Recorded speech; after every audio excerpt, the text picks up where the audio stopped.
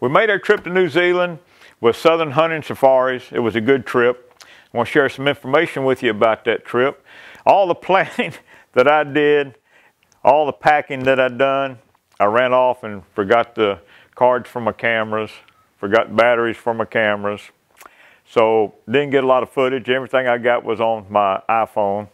So whenever you get ready to go, make you a list. Don't count on your memory, because if it's like mine, it's not worth 2 cents. Make you a list and check your list 2 or 3 times, so that way you have all your necessary equipment with you when you go. On the first day, I shot a nice stag.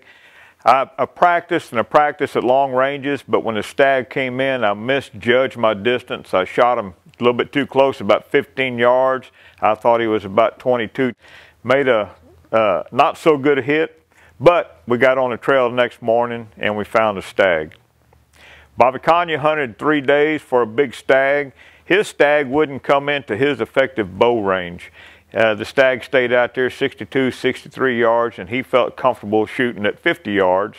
And so he never did get that opportunity to get the big stag he wanted. He moved over into the area that I was hunting, and he got up on a stag at 42 yards and shot him a nice stag.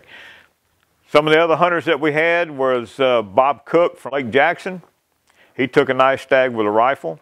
Another guy from Pennsylvania was Phil Seraph. He took a nice stag with a rifle. 2 days later, Phil and I went hunting for Arapawa sheep. I got one with my bow. Phil got one with his rifle.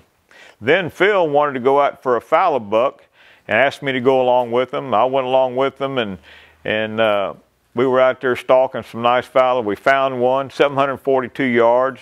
Out of his effective shooting range with a rifle, he was shooting a 7mm mag. So he stalked up on his within 342 yards, made an excellent neck shot, and bagged a nice fallow. Now, I couldn't get Phil to take the picture with me, but because I went with him and helped him, he let me set in and take a picture of a fallow. That is not my fallow, that belongs to Phil. And we tried our hand at trout fishing. We didn't have any luck. We had to buy a license, $23 for a 24-hour permit. So when you go hunting and you look for other things to do, there's always other opportunities, but you still have to practice at your effective yardage. You have to be confident at that effective yardage, and by all means, take you a checklist and make sure that all the items you want to bring are with you when you go on your hunting trip. I'm Dave Leining. That's your archery tip of the week, and we'll have you pumping blood.